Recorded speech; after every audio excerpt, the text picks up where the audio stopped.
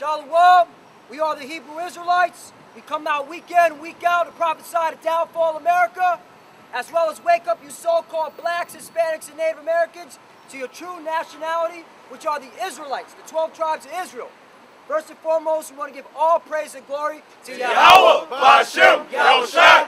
Double honor to the apostles of Great Millstone, and salutations to the Akim out there pushing this truth in sincerity throughout the four corners of the earth. Khan, man. So like the brother said, man, we out here every week to prophesy against this wicked kingdom, man, against this wicked society known as America, and against all you other nations, man, including our own people, 2/3 of our own people, man. Not only just letting them know that they're Israelites, but that 2/3 of them are going to die, man, okay? That they're going to perish in the famine, and they're going to perish by the sword and by various other plagues and judgments that the Most High sends on the planet Earth, man. Okay, we letting you know that the RFID chip is the mark of the beast and all its associated technologies. Yes, that's the mark of the beast mentioned in Revelations, man. Okay, and anyone else who's teaching contrary is a fucking liar and a false prophet, and the Most High is going to destroy you, man. Right. Okay? So, brother, go ahead, bring that out, man. All right? This is 2nd Esdras 15:1. Behold, speak thou in the ears of my people the words of prophecy, which I will put in thy mouth, saith the Lord, and cause them to be written in paper, for they are faithful and true. Right, man. Okay, so like the scriptures say, man, speak thou in the ears of my people the words of prophecy, man. All right, because that's how the Most High deals with not only his people, but the rest of the world, man. All right, he sends his prophets out, they write the words on paper, all right, and whoever takes heed is delivered, and whoever doesn't take heed dies, man. All right, that's how it's been since the foundation of the world, going back to Adam, man. All right? The voice of the Lord walking in the garden in the cool of the day, man. Who's the voice of the Lord, man? The voice of the Lord is his prophets, man. Okay? Motherfuckers come up here with their vain arguments. Oh, how you just gonna stand out here and read from a book that's written on paper, man? That's written by men. How about you throw out all your other books, man? How about you just don't learn how to read and write? If that's a problem, man. Maybe you should go, maybe you damn devils who come up with that argument, maybe you should go back to the dark ages when you didn't know how to read and you was picking fucking ticks out your grandmother's brain, man. That's right. Go ahead, bro. Verse 3, fear not the imaginations against thee, let not the incredulity of them trouble thee that speak against thee. For all the unfaithful shall die in their unfaithfulness. Right, man, let not the incredulity of them trouble thee, man, that speak against thee. So we don't really care too much when our people come against us, man. We don't really get angry. We get passionate, you know, for the sake of the word, man. You know, because that word does kindle that fire. But at the end of the day, man, if you don't want to believe, that's fine by us, man. We don't care, you know, because all the unfaithful shall die in their unfaithfulness, man. The words of the Lord, they stand sure, man. Okay, we got the more sure word of prophecy, man. All right, the Most High has made us able ministers of the New Testament, man. Okay, he's meted it out by his spirit, prophecy, tongues, the ability to teach, the ability to minister, the word of wisdom, man. Okay, that was done by the Lord, man. Okay, so we trust in his spirit, man. We don't really care if you don't believe, man, because you not believing is not going to change anything, man.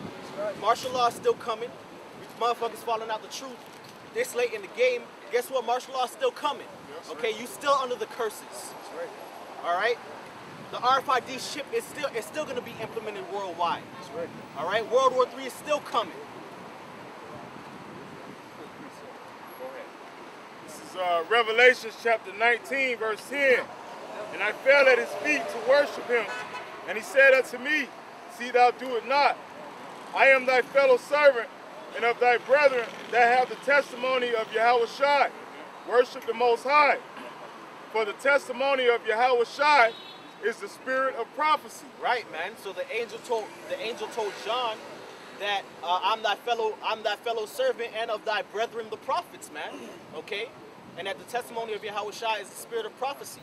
All right? So when it comes to Yahweh Ba'ashem Yahushua, man, all right, when the spirit of Yahushua dwells on you. How y'all doing? How you doing?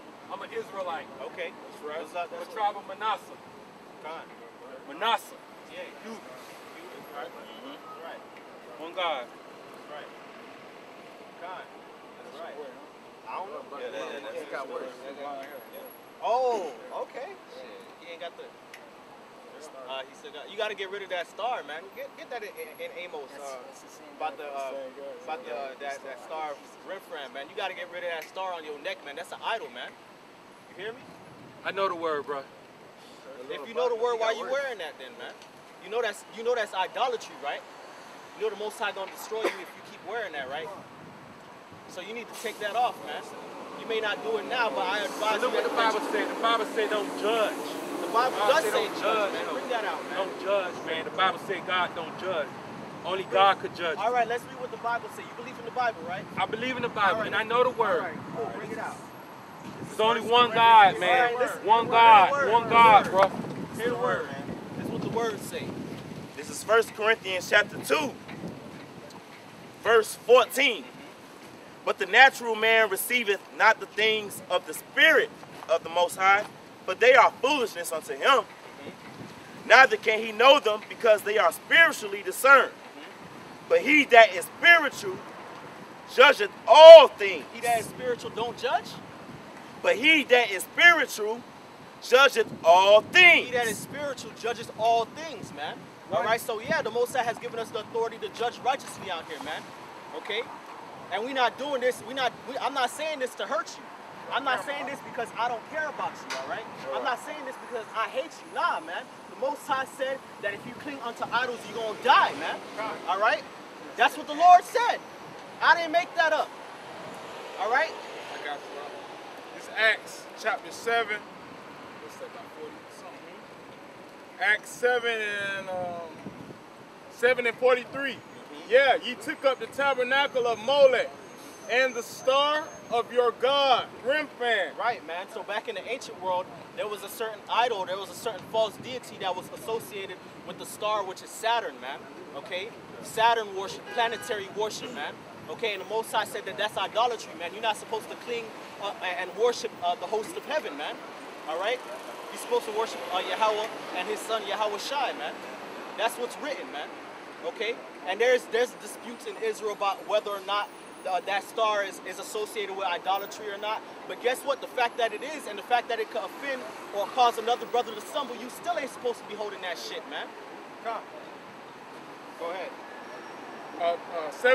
Acts 7:43. Yeah, ye took up the tabernacle of Moloch and the star of your god, Remphan. Right, the star of your god, Remphan, man. That's why the Most High was fucking our people up, man.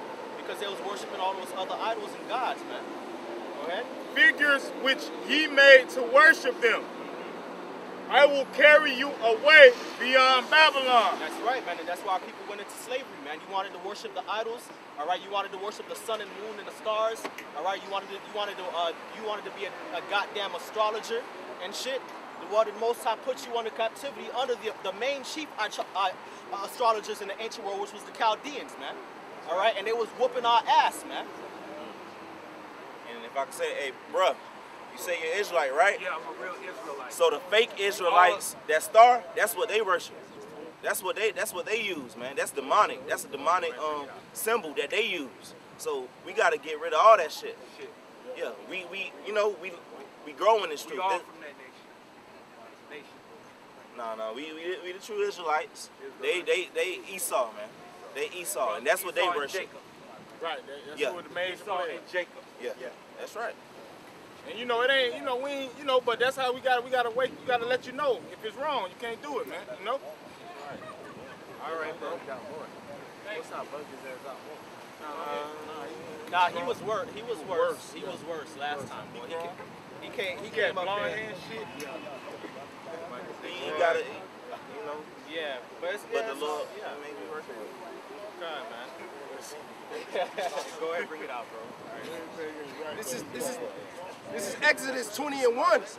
And Yahweh spake all these words, saying, I am the Lord thy power, which have brought thee out of the land of Egypt, out of the house of bondage. Thou shalt have no other gods before me. For thou shalt not make thee any graven image or any likeness of anything that is in heaven above, or that is in the earth beneath, or that is in the waters under the earth. Thou shalt not bow down thyself to them, nor serve them, for I, the Lord, thy power, am a jealous power. God, man, and that's, again, going to that point about idolatry, man. that's against the commandments of the Lord, man. Period, man. There ain't no need to even break that down, man. Don't make any images to bow down to them and to serve them like those other heathens was doing. Right? Visiting the iniquity of the fathers upon the children unto the third and fourth generation of them that hate me. And that's why people was under the curses, man. Under the Babylonians, and throughout the book of Judges, like every other chapter, we was in a different captivity, man. Right? Because you know why though? Because a nigga want the easy way out. You know what I'm saying? But the scriptures tell you that the commandments are not grievous. They for you to do good unto you, man. But niggas don't want to be under the constraints of the Heavenly Father. They want to be under the constraints of Satan, man. And that's why we kept going into captivity. Because the Most High said, I'm going to be your king.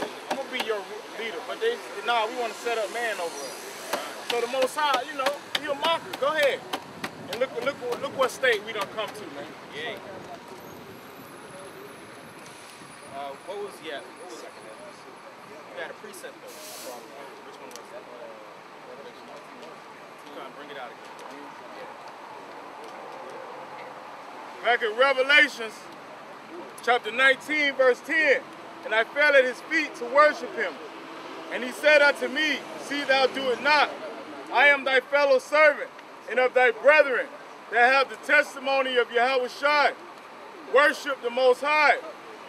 For the testimony of Yahushua is the spirit of prophecy. Right, the testimony of Yahushua is the spirit of prophecy, man.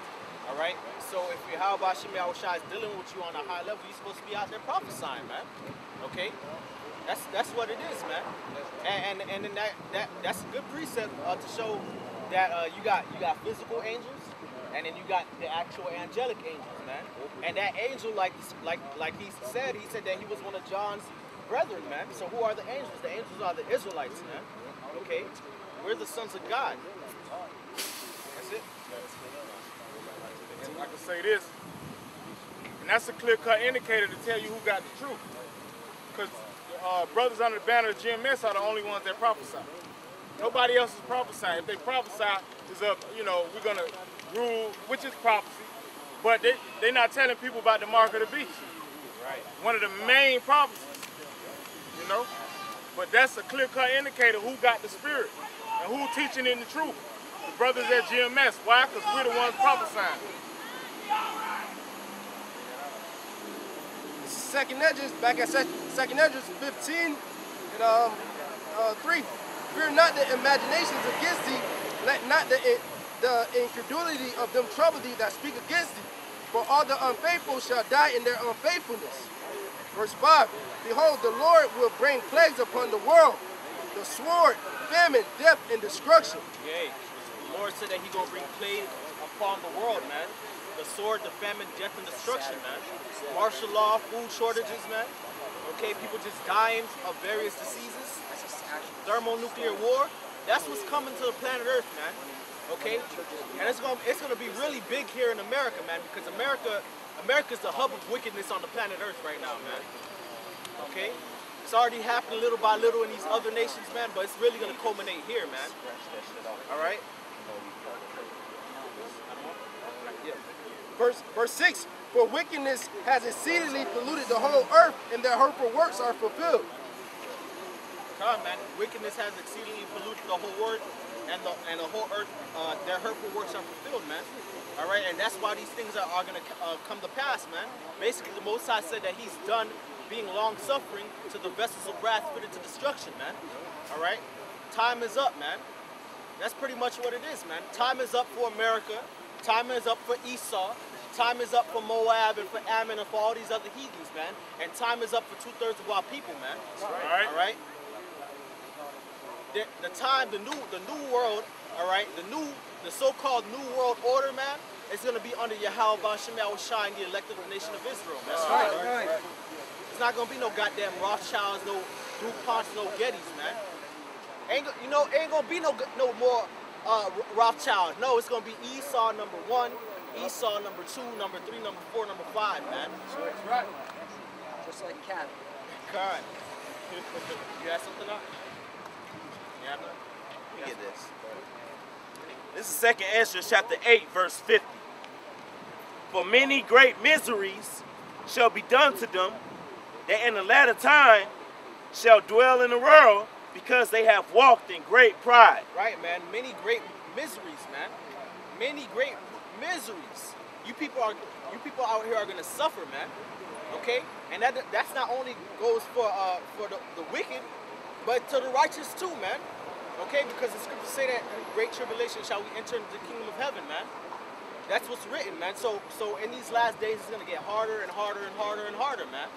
All right, but it's really for you prideful, wicked ass motherfuckers out here, man, that don't want to repent, that don't want to take heed to the Lord, man. That's what it's for, man. It's really for America. It's really for Esau and all you other prideful nations that think that nobody's gonna bring you down, man. Let me skip down to verse 55. And therefore ask thou no more questions concerning the multitude of them that perish. For when they had taken liberty, they despised the Most High, thought scorn of his law, and forsook his ways. Right, man. So when they had taken liberty, going into 2/3 of our people, they despised the Lord's law, man, and forsook his ways, man. That's why when 2/3 start getting killed out here in mass numbers, man, ain't gonna be no tears shed, man. Okay? You can't be crying and getting a soft heart for 2/3 of our people, man, because they a bunch of wicked ass niggas, man. Verse 57, moreover, they have trodden down his righteous. They trodden down the prophets time and time again. Verse 58, and said in their heart that there is no power, yeah, and that knowing they must die. God, they said in their heart that there is no God, and knowing that they must die, man. When you die, you gotta go and meet your maker, man, and he gonna give you the judgment, man. You know, our people know, man. Our people know that when these prophecies come to pass, man, if they don't repent, they screwed, man. Our people know that. They just don't want to take heed because they so stuck in the here and now, man. You know, I done heard it all my life, man. They always trying to find excuses so they can continue on in their wickedness. But as also as 2nd Ezra chapter 15 say, they unfaithful, because it says that they said in their heart. They might not have said it to man. They might not have said it on their Instagram or Facebook, but they said in their heart that there is no power. They don't believe in shit, man. A lot of our people don't believe in nothing, man. They feel like these scriptures are void.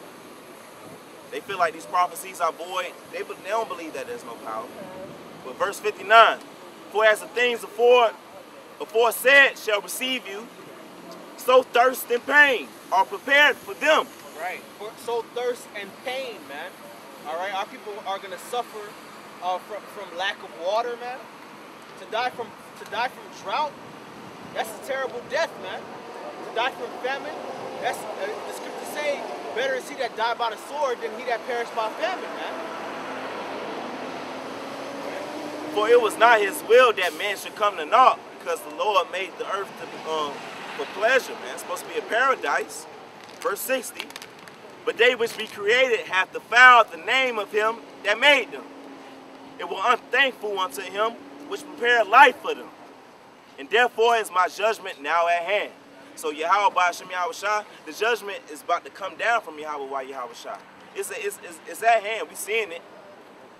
And that's why the Lord said be occupied in prophecies. Because if you occupied in prophecies, you see that the chip is here.